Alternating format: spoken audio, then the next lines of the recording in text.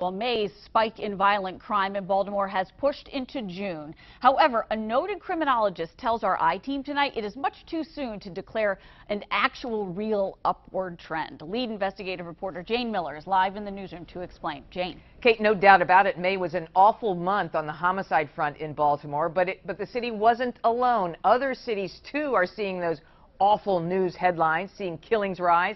Just as the criminologist says, we've seen crime rise and fall before. From police command to the street corner, Baltimore's spike in homicides has caused plenty of concern. Year to date, at 128 murders, Baltimore is up 44% over the same time last year. But by telephone today from his office in Boston, criminologist James Allen Fox advised, take a deep breath. I would not get carried away. I think there's a chicken little mentality here. People are hysterical. A little bit of calmness would be in order.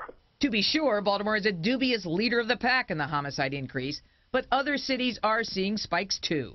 New York City's homicides are up 18% year to date. Chicago is seeing the same amount of increase. Dr. Fox says cities have seen similar spikes before. I think people are focusing too much on very little. That these are short-term, narrow window of time increases that most of the time will dissipate. Fox downplays the idea of a police slowdown, the so-called Ferguson effect, he calls it.